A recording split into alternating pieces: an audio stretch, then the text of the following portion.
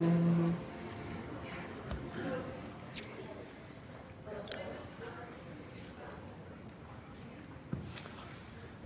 have no shelves up here.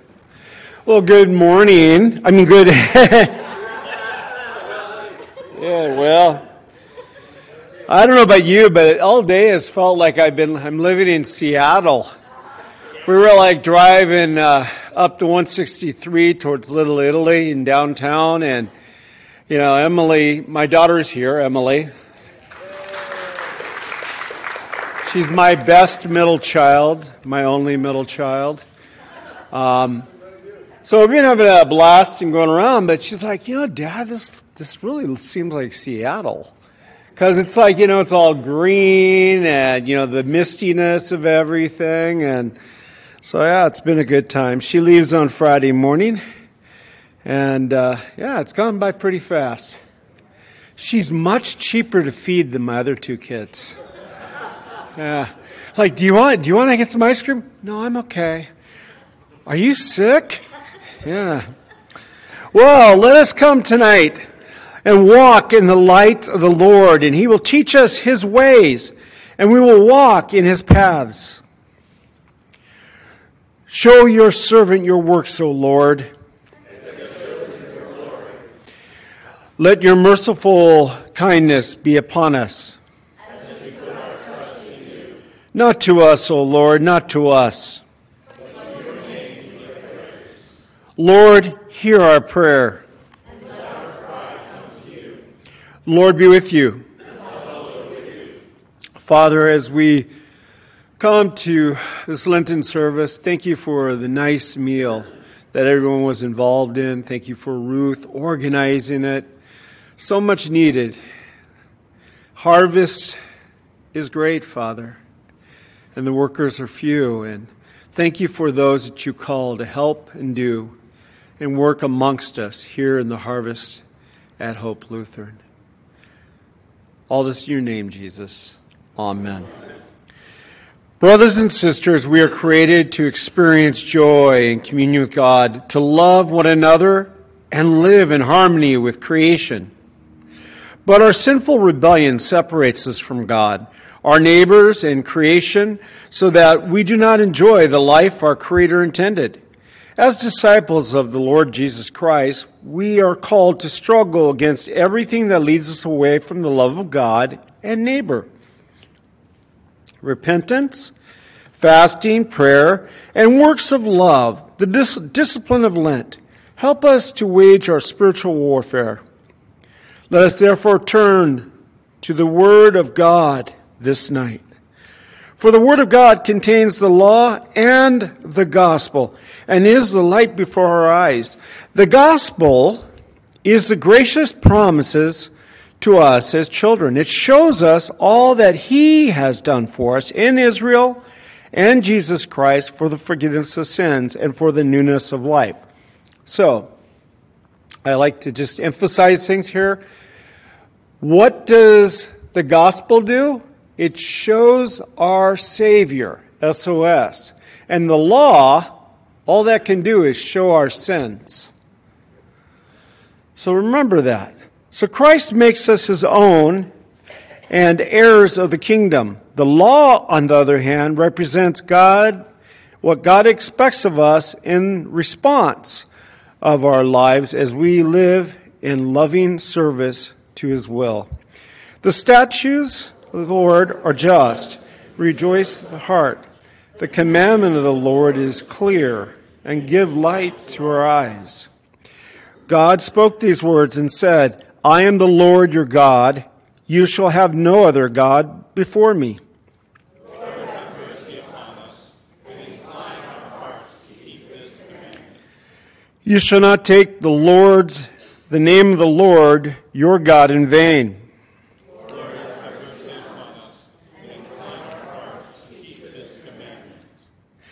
Here's the one that we are focusing on again tonight. Remember the Sabbath day to keep it holy. Lord, have mercy upon us, and incline our hearts to keep this commandment. Honor your father and mother.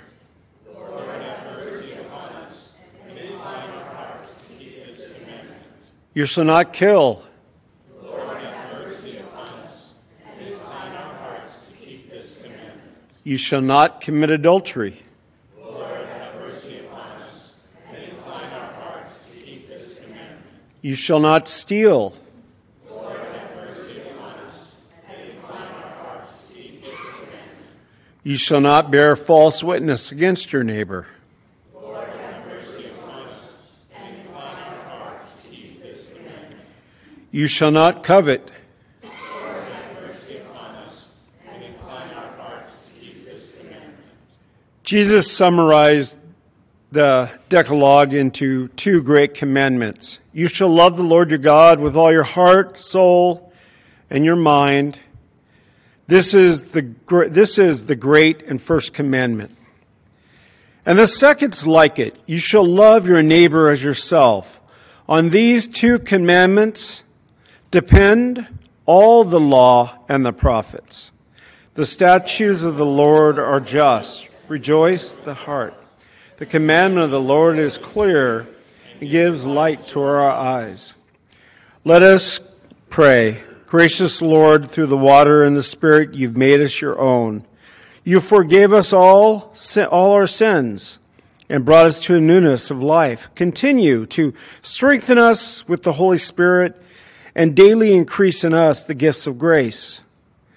The spirit of wisdom and understanding, the spirit of counsel and might, the spirit of the knowledge and fear of the Lord, the spirit of joy in your presence. Through Jesus Christ, your Son, our Lord. Amen.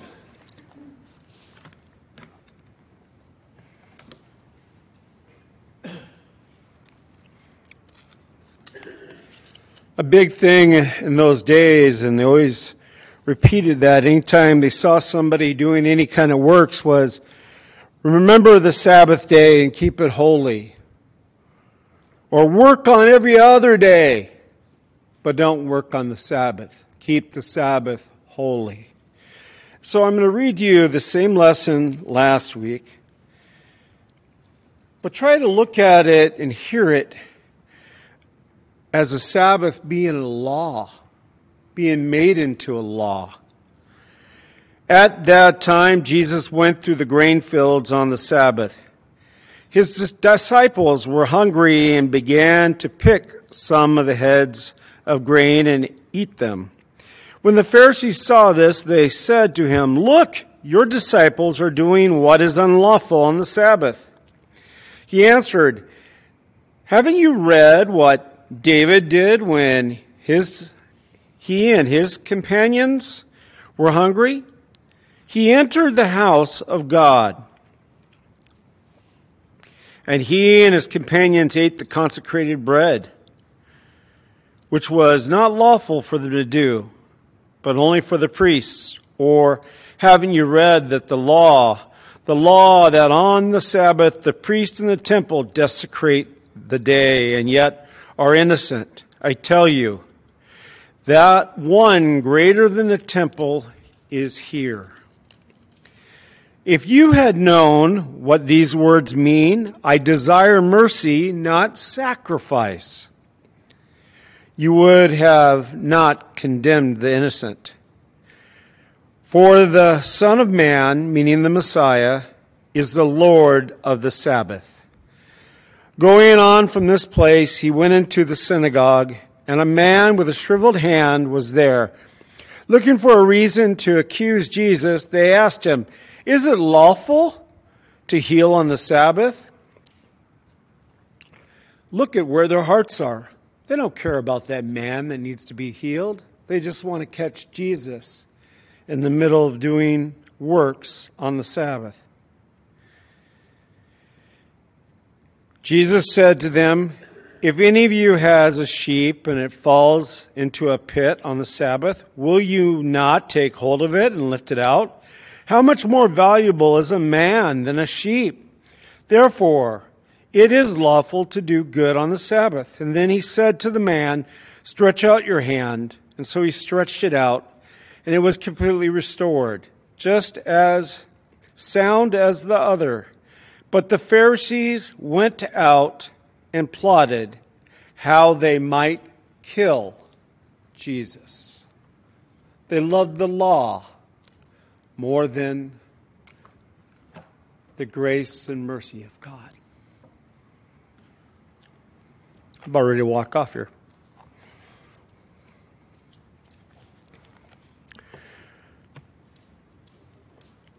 Into your hands, O Lord, I commend my spirit.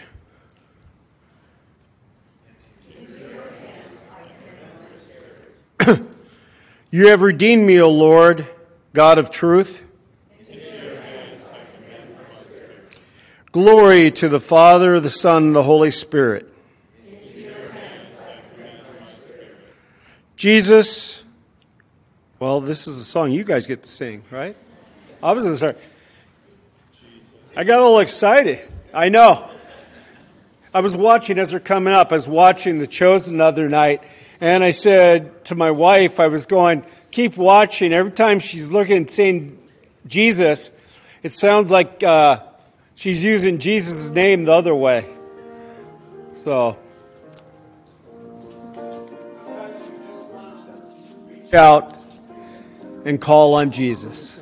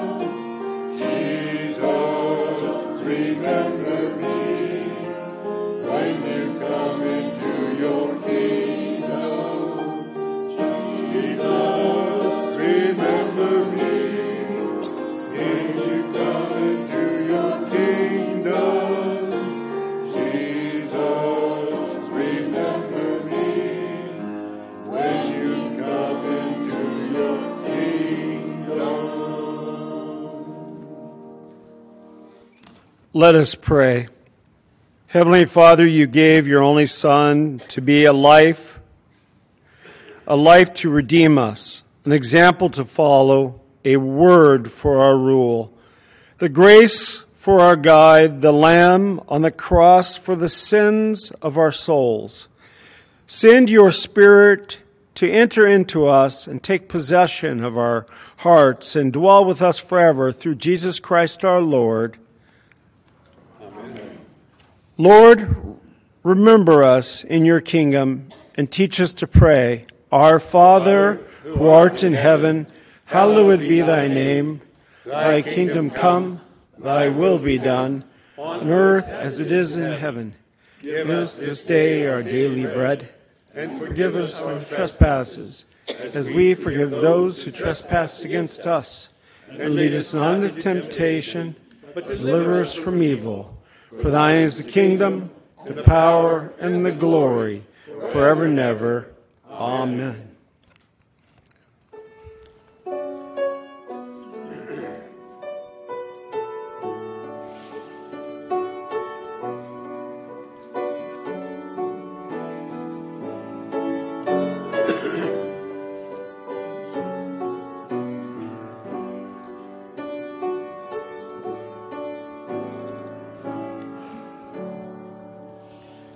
Your only Son,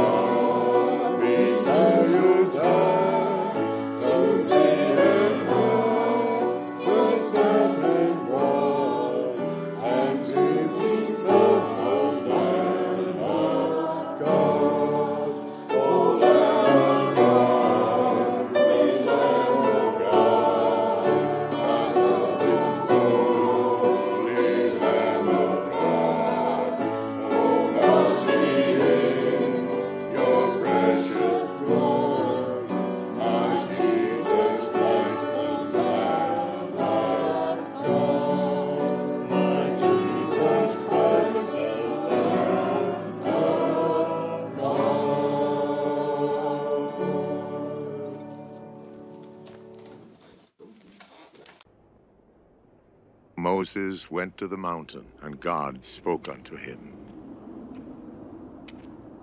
Moses, this is the Lord thy God, commanding you to obey my law. Do you hear me? Yes, I hear you. A deaf man could hear you. What? Nothing, Gornish, forget it. Oh, Lord, why have you chosen me? What would you have me do for you? I shall give you my laws, and you shall take them unto the people. Yes, Lord! Wow.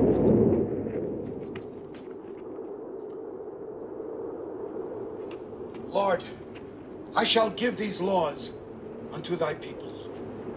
Hear me! Oh, hear me! All pay heed!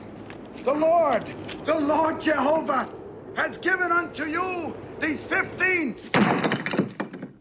Wait. 10 commandments for all to obey. Maybe Mel Brooks gave us a bit of a clue, though, as to what also happened when Moses came down from the mountain and saw what his people had become. Built an idol and were acting rather sinful. So Moses stood there and threw the commandments down and smashed the 2 tablets. And they remained smashed for the 40 years they wandered in the desert.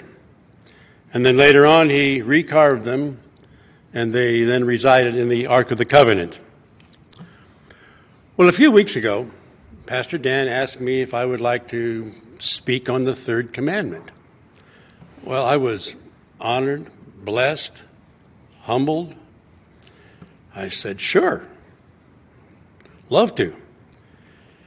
And but I also realized I didn't know really that much about anything specific that I could get up here and talk about. So I needed to do some research. So I did. I have a computer program, and it has 10 or 12 different Bible translations in it. And I looked up several of them, even asked Pastor Dan which version the church uses and which one he likes. I looked up those 2 also. And I found that you can find the 10 Commandments in Exodus chapter 20. You can also find the 10 Commandments in Deuteronomy chapter 5. And they're virtually the same. A couple of words here and there, but they say pretty much the same thing. However, they aren't quite the same as the Decalogue that we read a few minutes ago. What I mean is, the first one is the same. I am the Lord your God, and you shall have no other gods before me. But in the Old Testament, the second commandment is, you shall not make any graven images. And then the third commandment is, you shall not take God's name in vain. And then commandment number 4 is, remember the Sabbath to keep it holy. Well, that's confusing. So in my research, I also found that after Christ, the Roman Catholic Church came into being, and they, of course, revered Mary and a number of other saints. And at times, prayers were made to them. And this was contrary to the second commandment in the Bible. And according to several theologians that I also read and studied this past week or so, the Catholic Church just ignored that line and moved everything up. Now, Martin Luther, being a former Catholic, he went along with that change. He thought it was a perfectly good idea. But now the Catholic commandments only had 9. And so the 10th commandment about coveting was divided. Commandment 9 became, thou shalt not covet your neighbor's wife. And the 10th commandment spoke about not coveting anything else of your neighbors. So does any of this really matter? I don't think so. God gave us these rules, guidelines, if you will, to help us through our sinful lives. After we were cast from the garden, we certainly needed a roadmap for life. Now let's get back to remember the Sabbath day to keep it holy. It doesn't matter whether it's the third commandment or the fourth commandment.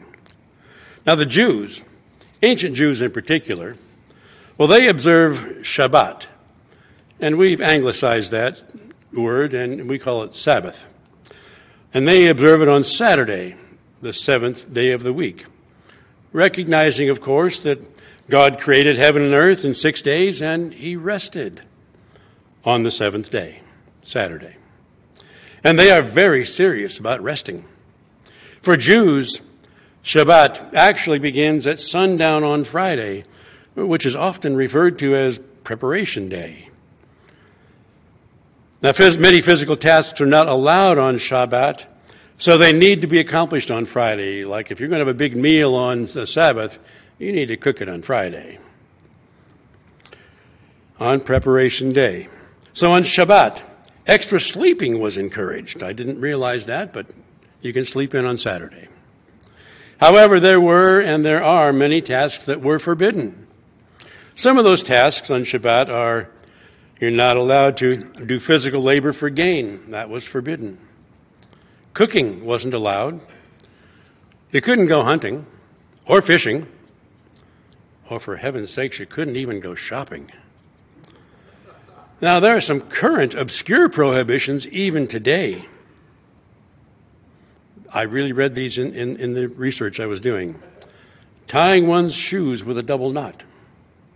Tying the ends of a garbage bag together with a double knot.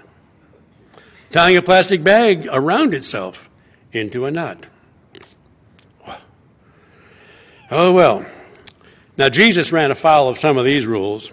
Many times he would be speaking at large gatherings, most often on Sabbath, because those usually were the largest of gatherings. And it was at some of these times that people with special needs would be presented to him. And we've heard about those, we've read about them.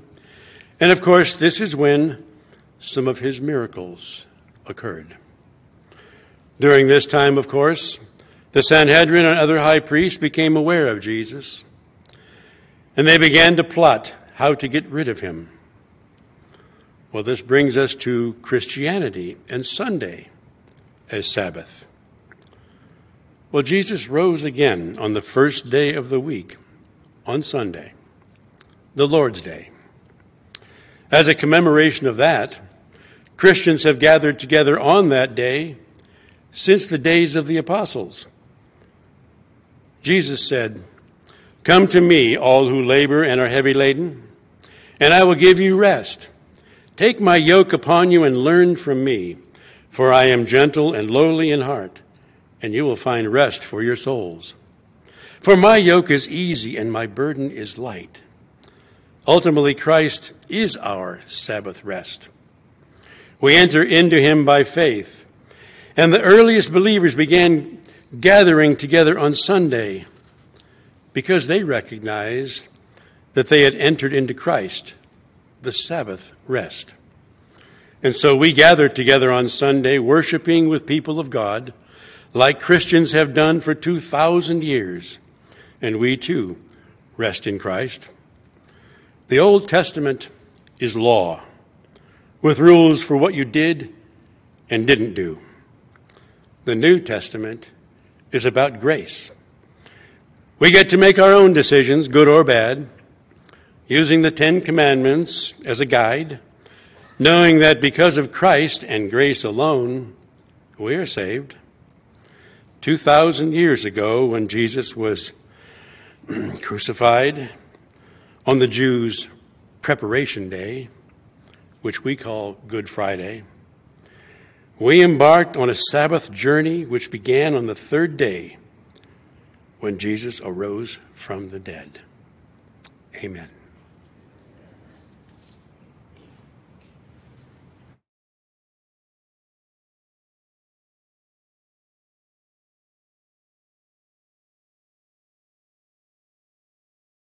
Chuck, I can't wait to tell my wife that I'm not taking the garbage out on Sunday.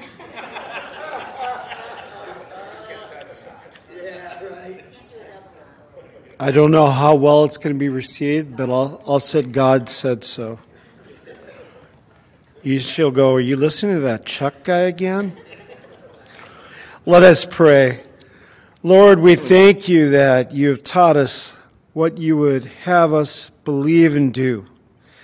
Help us by your Holy Spirit, for the sake of Jesus Christ, to keep your word in pure hearts, that we may be strengthened in faith, perfected in holiness, and comforted in life and death. Let us bless the Lord. The Almighty and merciful Lord, the Father, Son, and Holy Spirit, bless you and preserve you. Go in peace and serve the Lord. I think I heard some Lutherans out there. You guys have a good night and blessings upon you.